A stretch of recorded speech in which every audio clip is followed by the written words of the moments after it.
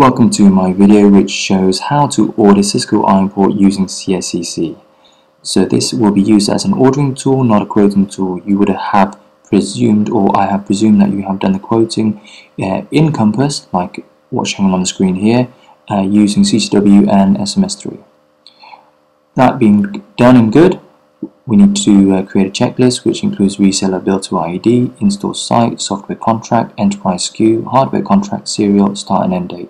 If you don't have this, then you won't be able to do the order.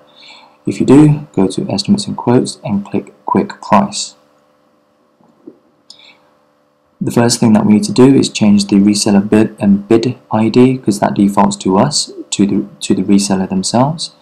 This then changed to secure link, as this is the quote we will be using. As this is going to be a software contract, first of all, I'm going to change the hardware service level to none, and I'm going to change the subscription to the ESESI as the email security inbound protection. Take the enterprise SKU and put it into the enterprise SKU field, and then press proceed to quote. Next part will show an enterprise SKU level pop-up box. You do not click that if you want to do multi-year billing, sorry. Once I've done that, I click on the pencil to edit the line that I've just included, and I need to do that so I can put in the right quantity, which is 350, and also specify the start and end dates. And this contract, it starts on the 4th of Jan 2013. And it expires in 3 years from that date. After that, I need to then associate this software to the software contract number. So I copy the software contract number and then I paste that into the target contract. I will then also need to include the site ID, also known as this install site, and click next. And click on the same as install site, so it will bring through the same information. And for the delivery method, which is showing as electronics, I'll put myself down, or the reseller or the end user can also be used. The ship to contact, I'm going to change that to the end user and press OK.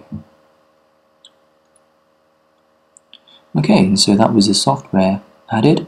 Now I'm going to add the hardware. So under lines, I click add new lines, and I will need the serial number, so I put the serial number here, and this overrides any other information, so that's good, so press OK.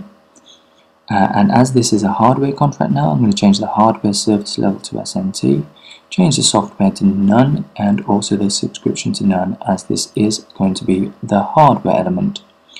The start and end date, I'm going to put the same as the software.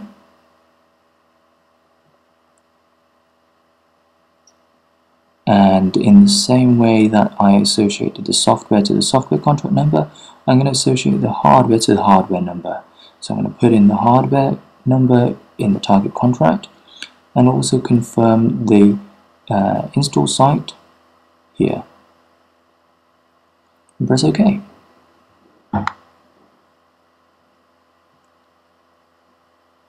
Okay, so if I scroll down, there you can see I've got the hardware and also the software. Press save just to make sure that I don't lose any of the data.